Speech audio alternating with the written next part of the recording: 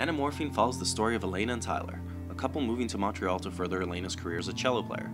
The move strains their relationship, and when an accident occurs, each of them begin to fall into a depressive spiral.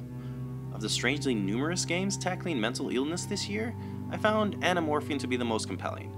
Not because it tackles the subject well, its take is hackneyed and obvious, but because it translates emotional spaces into physical ones so potently.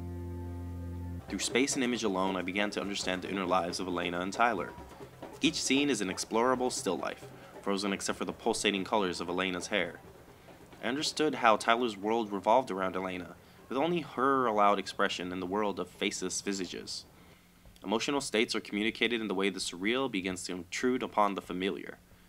Anamorphine also flows like a single thought. Each space folds into the next like a continuous corridor, communicating the passing of time or changes of setting, which only made it more abrupt when the memory ends and the scene freezes into a still image hanging on a gallery wall.